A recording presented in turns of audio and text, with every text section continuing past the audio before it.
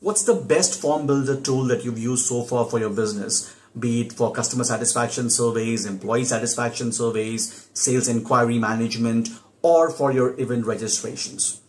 And if you've not been using a form builder tool, then you're missing out on an efficient way to collect data from customers, employees, or prospective customers, because forms let you link your inputs to spreadsheets for easy analysis, easy data collection, and it helps you eliminate a lot of manual work and errors in compiling data. So in this video, I'll take you through 3 best form builder tools. So let's get started. So the first is Microsoft Forms. The URL is forms.office.com. The link is in the description. This is the opening page where you get to explore templates. You can start a new form. You can start a new quiz. You can import a form. Importing a form will be part of a separate video. So if you want me to make a video on that, comment below. Then you have your forms, recent, my forms, fill forms. So I have 2 forms here which I had created. For this demo, for all the 3 form builder tools, we would use a sales enquiry form. So I have already created that. This is how the sales enquiry form looks like in Microsoft Forms.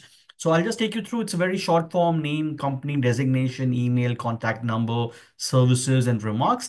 And it lets you add different types of questions. For example, a multiple choice question, text, rating. You can ask them to rate on a scale of 1 to 5, 1 to 10, or even subjective rating parameters. You could have a date, ranking.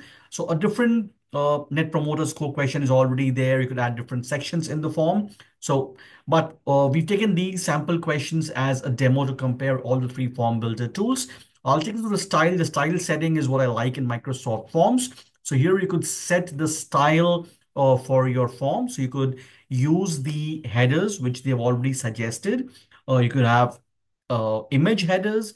You could have video headers that makes it look great. For example, if I select this video header, you'll have a video playing, or when somebody fills up the form. It may slow down the form a little bit, but it's just a good functionality to have.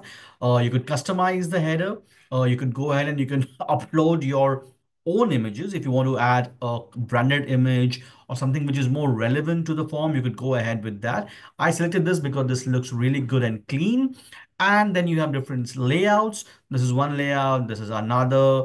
This is another. I like this one because it places the form, the header, and the form side by side, which looks good. And Microsoft Forms really looks good on mobile as well. This is the computer preview, but if you click on mobile, this is how it looks on mobile. Says an inquiry form. Then we have a short message. You click on start now, and this is the form which the users could fill. And well, let's look at the responses. So if you click on view responses, one, you get an online summary of all the forms. So far, there are 4 responses to this. Average time taken was 42 seconds. And you have the details of all the responses. So wherever possible, wherever relevant, you have a graphical representation. And you could link it to a spreadsheet, which is the most important functionality for any online form, that you should be able to link it to a spreadsheet, download it in a spreadsheet format for analysis. So here you have, see, the spreadsheet, which is being created automatically for this form. So here I have all the details here. I could add more columns here for actions to be taken. For example, this is a sales inquiry management form. So I could add different columns for the follow-ups, for the status of the lead, and remarks columns. So that can be shared with my entire sales team. And as and when customers fill up the form, we'll get notifications on the spreadsheet here, and we will start following up and start closing deals for the company. So Microsoft Forms is easy to create, very easy. You just need to go ahead, click on new form or a new quiz. You could select from the templates available, or you could start with a blank form, or you could import a form. The settings are really good.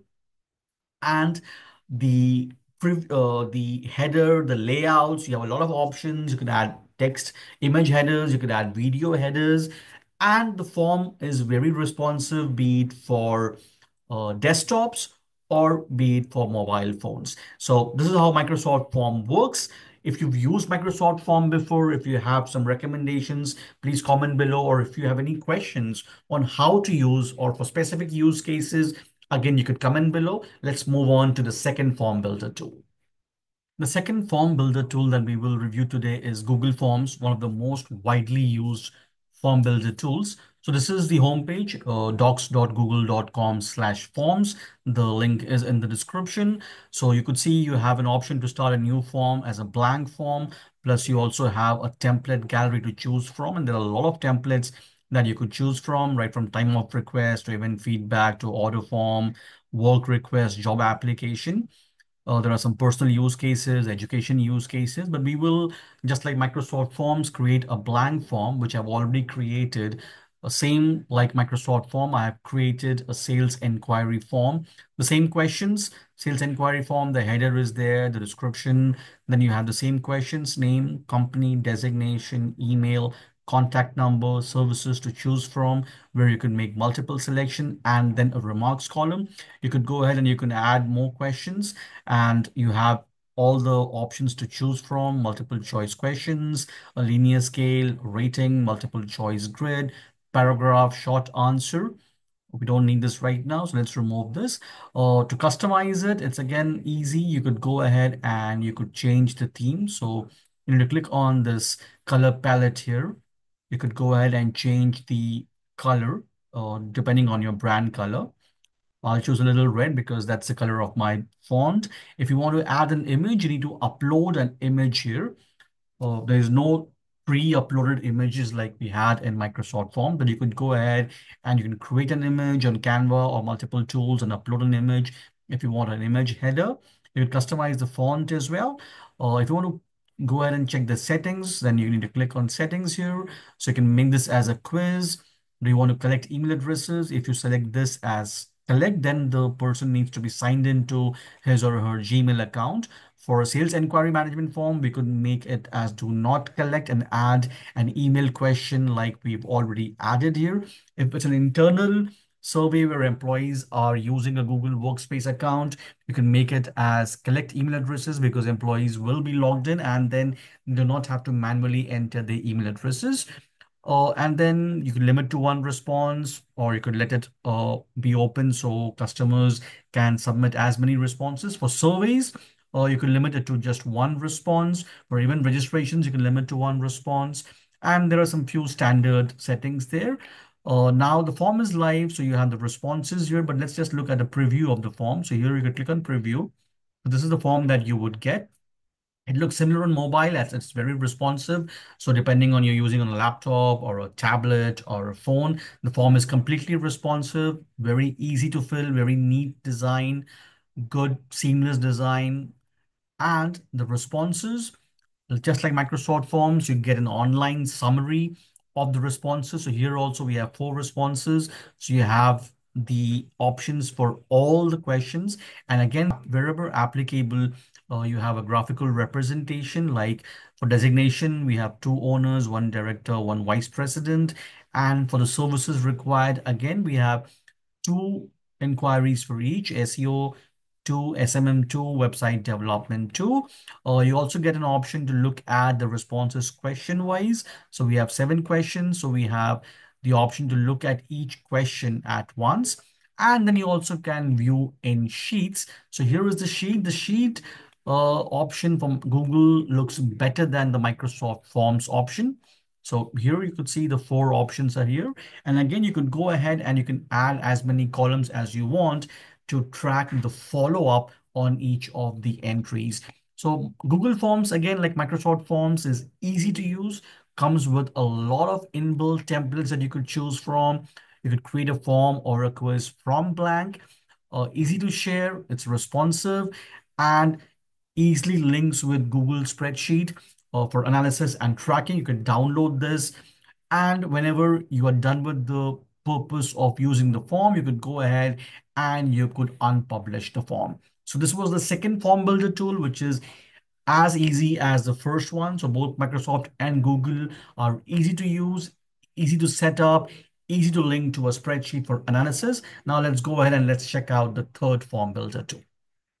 So Jotform is the third form builder tool that we are going to review today. This is the home page. Once you sign in, this is what you get. And Jotform has a lot of option. One, this is a freemium form builder tool, unlike Google and Microsoft, where you have a lot that you can do with a free plan. Jotform comes with a freemium plan. So once you click on create, it asks you how would you like to start. Nitesh, that's my name because I'm signed into Jotform right now. And there is so much more that you could do with Jotform. So form is what we are concerned about today. So we could create form, we could create an AI agent. This is interesting. This I may want to recall a demo and show you sometime because AI agents are going to take over the world of work. And there's a lot of hype about AI agent. So I'll make a demo very soon on how to create AI agents. And you can create workflows, you can create apps, tables, reports, and there is so much more. So when you click on forms, you have the option to start from scratch, use a template, import form. Now there are more than 10,000 pre-made forms. The template gallery of Jotform is immense, given that it's a paid software. But we are concerned about testing the sales inquiry form, which I've created. Now the form on Jotform looks really good. The UI is great. You could see this is the setting that I've chosen. The same form which we've used on Microsoft and Google sales inquiry form, name, company, designation, email, phone numbers, services, and remarks. We can go ahead and add as many questions like we had added below. So you need to click on add element and you have heading, full name, email, addresses, then you have the basic elements, short text, long text, paragraph, drop down. But you could also add products here. So if you are an e-commerce company and you want to get product orders, you could go ahead and add a product. So I'll show you that in a separate demo on how to use a form to get online orders. Then there are payment fields, there are widgets that you could use, but a lot of them would be for the premium plans because the number of submissions in the free plan is only limited to 100 a month. So this is how the form looks like. You could go ahead and you could change the design very easily. If you want to change the color scheme, you could change the color scheme as per your brand or as per your liking. There's an advanced designer here. Let's check what that's about. I've not checked this before, so I'm just testing it as I record the demo. So, okay, so we can add a background image. Or we could have different layouts. We had a form logo, form options. That's not something that we are interested in right now. So let's leave this. We also have an option to update the CSS. That's for somebody who is technically sound, but we don't need that right now. Let's go with the basic form. Then we have the styles option here. So the form width, the label alignment, but the form is very responsive. Then you could choose the theme here. And then you have the final option of a layout. So you could either have all questions in a single form, or you could have a single question per page where the prospect fills out each question and then clicks on next to go on to the next page. That has very limited use case. So this looks good. Let's look at the preview of the form. The form looks really great. So this is the preview on a desktop. You also have the preview on phone. So how it would look on phones in a vertical position or in a horizontal display. You also have the tablet previews. So it's very responsive. It will look good in all screen sizes and customers could fill it. And the best part is the response sheet. So Jotform creates a table for all the responses. You could hear I have submitted 4 responses here. And the formatting looks really great. It's better than Google Forms and Microsoft. But as I said, since it's a freemium software and it charges you for more than 100 submissions, it has to offer more and it is not disappointing. Now, this table actually would work like a CRM. You could go ahead and you could add more columns here to track the follow-up actions. And then you could go ahead and download the entire option for sharing it to somebody. So this table, like just like Google Sheets and Microsoft Excel online version, this table in Jotform would act like a CRM for analyzing, working, and following up on your form responses. So Jotform looks great. It's a really good form builder tool. I'll just go ahead and I'll show you the pricing once because Jotform is a freemium, as I said, unlike Microsoft and Google, where you can do a lot in the free plan itself. But if you have a business use case, a real business use case that justifies having advanced forms, then Jotform looks a really good option. So here you have starter, bronze, silver, gold, and enterprise plans. In the starter form, which is the free form, you could have 5 forms per account, and you could have 100 monthly submissions.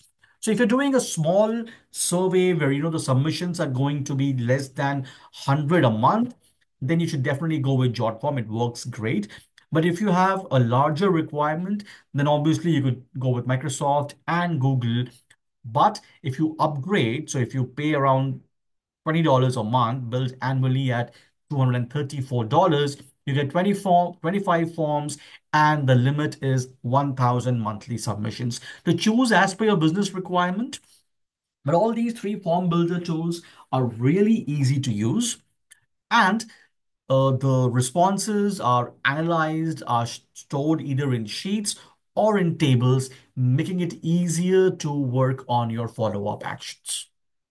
So that was our brief demo and review of the 3 best form builder tools: Microsoft Forms, Google Forms, and Jotform. Jotform is more of a freemium option. The free plan has a limit of 5 forms and, more importantly, 100 monthly submissions. So you got to choose accordingly. All 3 work well. Designing the forms is easier.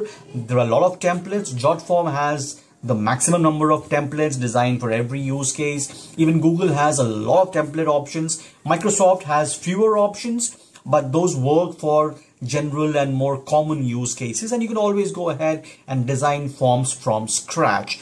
So these are my ratings for all the 3: Microsoft, Google, and Jotform. Go ahead, try them all. Trying them is free. If you have any questions on a specific use case, or if you want to ask about a particular use case, or for your business, which one is best, what to use, you could go ahead and comment below.